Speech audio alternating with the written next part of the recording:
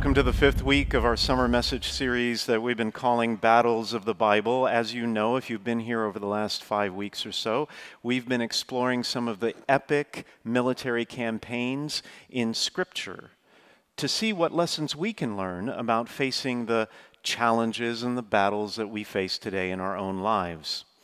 So here's what we've learned so far. Number one, God will always win, no matter the odds. Number two, the skirmishes, the battles in our lives actually strengthen us, and they prepare us for doing God's will, doing His purpose. Third, we've learned that we will inevitably fall if we have internal conflicts and divisions. That will lead to disaster. And most importantly, number four, Jesus Christ has already claimed the victory over the greatest battle ever against the worst of humanity's enemies, which is death itself. If you missed any of those episodes in our series, you can watch them on our website, sthilary.org. Or if you just want to relive the glory, you can go back and watch them again. Today, we're going to be looking at a series of battles in the 2nd century before Christ. And not many people know about these battles. They're not very familiar to most people, but almost everybody knows the great Jewish holy day that came out of these battles, known as the Festival of Lights. More about that in just a minute. So our tale this week begins with the untimely death of Alexander the Great of Macedonia, who, as you probably know from your history classes, conquered the entire region of Persia, the entire Persian Empire. Well, he died in 323 BC. And after he died, the generals in his army started fighting over the territory that they had conquered under Alexander the Great. And after a while, they settled it all, and they divided the territory among the various generals. The upshot was that for about 100 years, Jerusalem and the tiny state of Judah was ruled by the Greek-Roman family in Egypt known as the Ptolemies. And under their rule, the Jews were pretty much allowed to do what they wanted. They governed themselves, they were autonomous, except they just had to pay an annual tribute to Egypt. But then, in 198 BC, the king of the Seleucid Empire, you see that area there in purple, that is the Seleucid Empire around 198 BC. That empire extended from Babylon in the west all the way to what is modern-day India. And in 198 BC, the king of that Seleucid Empire, Antiochus III, also conquered the land of Palestine, where Jerusalem and the nation of Judah is. And so his kingdom extended to the west all the way to the Mediterranean Sea. Well, his son, Antiochus IV, was feeling a lot of pressure from the nations around him, from all the superpowers that were surrounding him. And Palestine was a very important land because it was sort of a crossroads between, Egypt on the south and Babylon in the east, and a lot of the different areas. People would travel through there, and so it was very important that the people in that area be loyal to the king. And so in order to try to build that loyalty to the Seleucid Empire, Antiochus IV imposed Greek culture on the Jewish people. And it backfired. They didn't want Greek culture. And so in 168 BC, the Jews in Jerusalem rebelled. And troops were sent in to quell the rebellion. They burned the city, they desecrated the temple, and they converted it into a pagan shrine. And after that, Jews were prohibited on the pain of death from praying together, from observing the Sabbath, from adhering to kosher dietary laws or conducting any type of religious rite. If they did any of that, it was illegal and they could be put to death. And soldiers roamed through the countryside to enforce the king's orders. Now, one day, one of those military units came to a tiny village called Modin in the foothills of Jerusalem. And when the soldiers arrived, they set up an altar. And they forced the Jewish priest there, Mattathias, to slaughter a pig and eat of its flesh. Now, if you know anything about the Jewish religion, you know that that would be an abomination. And so the priest, Mattathias, refused to follow those orders. And when he refused, another villager came up to the altar and he was going to do what the soldiers asked. But Mattathias, filled with fury, rushed forward and killed him along with the captain of the guard and then fled into the hills. And with that began the great revolt of the Maccabees. And there are two books in the Old Testament, 1st and 2nd Maccabees, that recount these great battles against the Seleucid Empire. Now, Mattathias and his sons organized a small band of farmers who were going to rebel against all this. In the beginning, they only had something like 50 able-bodied men with no military training whatsoever. But they took up arms with homemade weapons and various farm tools, and they trained for almost a year. When Mattathias died, he appointed his son, Judah Maccabee, to take command of the rebellion. By that time, the rebel force had grown to about several hundred men. And they would go around and strike at night using guerrilla tactics that surprised the Seleucid troops because they were only used to conventional fighting. They didn't understand guerrilla warfare. And so little by little, with these small attacks here and there, entire areas of the countryside eventually came under control of the rebels. Well, finally, the governor of the region, Apollonius, decided he needed to take some serious action. And so he came into the area with 2,000 highly trained mercenary soldiers. Now remember, the Jewish rebels only had about 200 untrained men versus 2,000 highly trained soldiers. And so the only advantage that the tiny Jewish force had was the element of surprise and the rugged terrain that was inhospitable to large troop movements. And so one late afternoon, when the enemy troops were passing through a narrow gorge, Judah knew that the moment to attack had finally come. And he divided his forces into 4 units. The first unit cut the soldiers off at the pass so they couldn't keep moving forward. At the same time, the second unit came in behind them and hemmed them in this narrow gorge. And then, almost immediately, from the eastern mountainside came swooping down the third unit. And they attacked the Seleucids by flanking them from the east. And when they turned to fight, just then the fourth unit came down behind them and assaulted them from the rear. The Seleucid troops were completely destroyed, and all their weapons and their equipment were taken as loot. Judah and his men became national heroes overnight, and many volunteers rushed to join the uprising. But that's not the end of the story. Antiochus realized that he had a serious problem on his hands, and so he undertook a major military campaign to restore law and order to the region. He doubled the number of troops, and he sent in 4,000 men along the coastal road and then up into the mountains surrounding Jerusalem.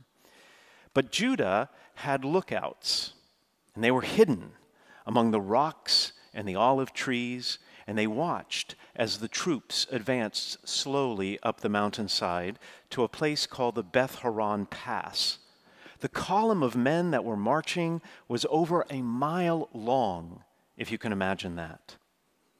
And when the formation passed into a narrow canyon, they hadn't learned much from the first fight.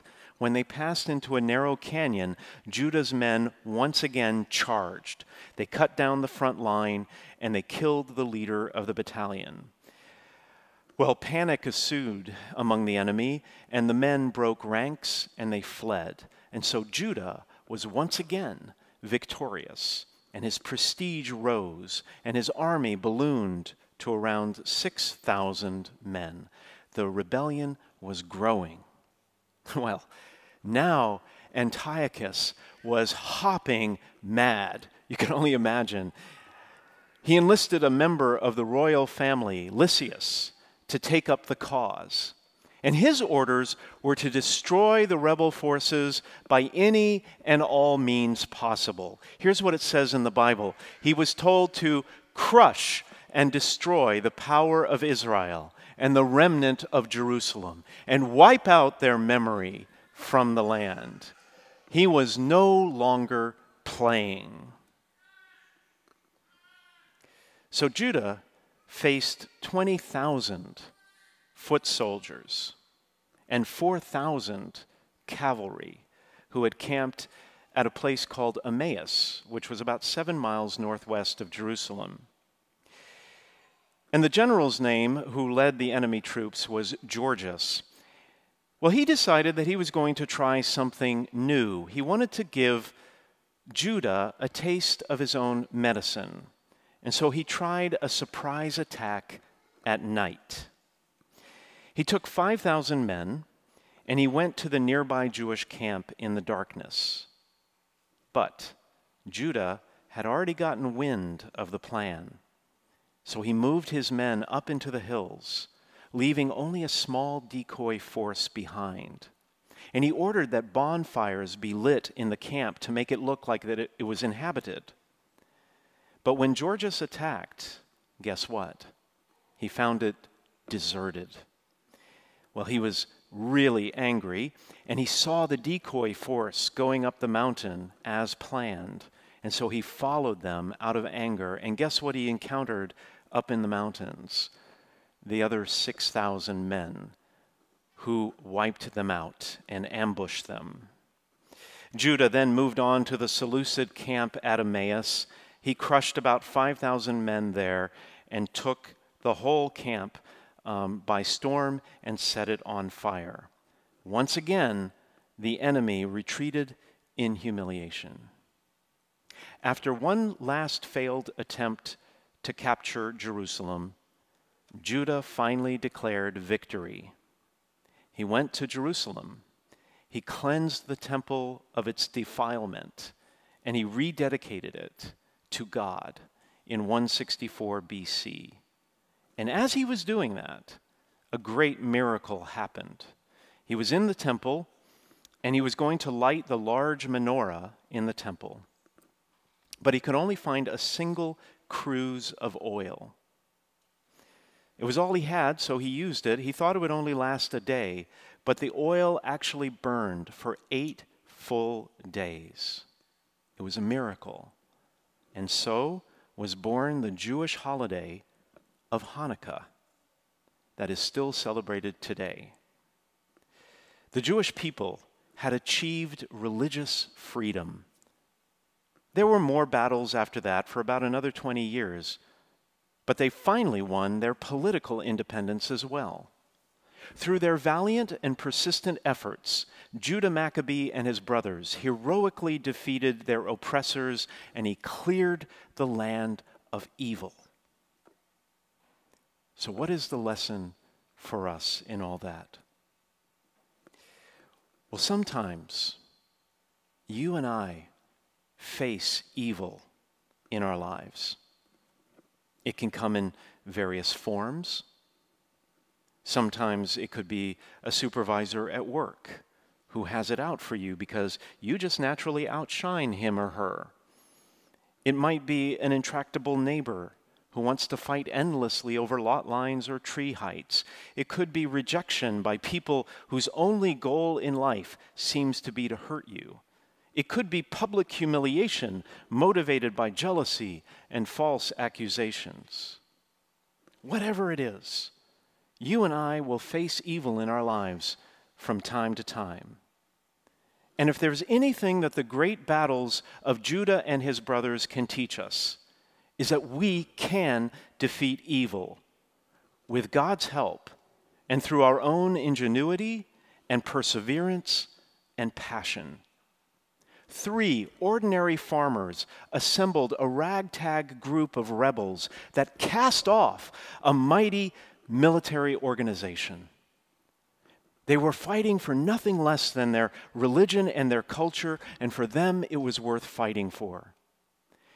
And their success demonstrates that the great cosmic battle between good and evil is won in the daily struggle of ordinary people living their best lives.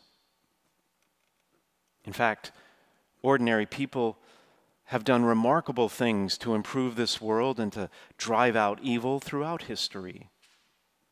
The prophet Amos, in the first reading, was an ordinary guy. He wasn't a professional prophet. He lived in the southern kingdom of Israel, but God called him to travel to the northern kingdom and to prophesy there, to warn the people of their idolatry and their injustice. And when the priest of the temple came out and he accused Amos of being a professional prophet just looking for some money or a handout and told him to go home, look at what Amos said. He said, "I was no prophet. I was a shepherd and a dresser of sycamores." In other words, Amos was an ordinary man who went up to the kingdom of Israel to drive out evil. The 12 apostles that we hear in the gospel reading today, they were also ordinary. Most of them were just fishermen. And yet Jesus sent them out on the most important task of all. It was a spiritual battle to cleanse the land of evil. The gospel says that Jesus summoned the 12 and began to send them out 2 by 2 and gave them authority over unclean spirits. And through their own bravery in taking no provisions with them, through their perseverance when they were not welcomed in many towns, and through their passion for preaching the gospel, they were able to drive out many demons. Brothers and sisters, in Christ, you and I have every weapon we need to cast out evil and to clear the land from its negative influence. And that's because we have been given, as the second reading says, every spiritual blessing in the heavens. In fact, St. Paul says we've been given 7 blessings. That's what that second reading, it's very complicated to follow, it's a lot of words, but basically Paul is saying that we have been given 7 perfect blessings. We have been chosen and called by God for his purposes. We have been adopted into the family of God. We have received his grace and his favor because we have been redeemed. The mystery of God's will has been revealed to us.